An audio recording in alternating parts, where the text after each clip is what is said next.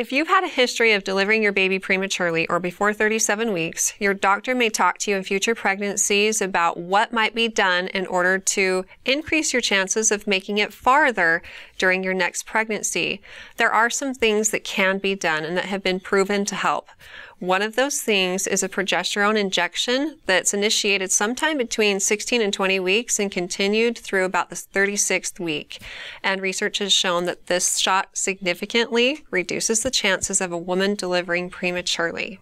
The benefits seem to be maximized for women who delivered before 34 weeks in previous pregnancies.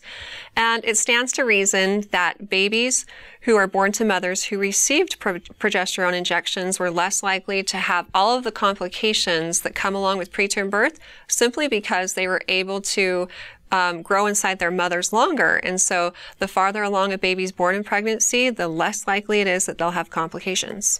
If you have a history of delivering prematurely, talk with your doctor in future pregnancies and they can determine if progesterone shots are right for you.